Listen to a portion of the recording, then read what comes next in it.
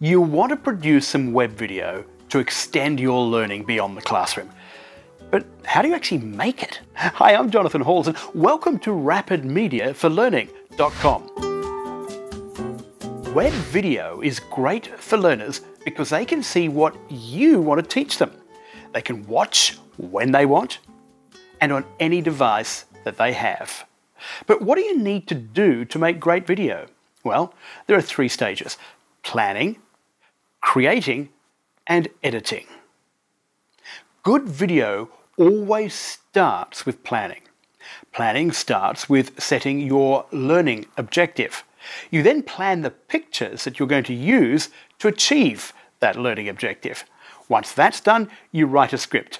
Planning also includes getting ready to shoot the video. Doing things like charging batteries, planning when to shoot, where to shoot, and of course getting permission to film in public locations if you're filming publicly. It also involves making sure the location you will film in is safe and your equipment is safe to use. The next stage is creating the content. That is, shooting the video, recording the audio, whatever.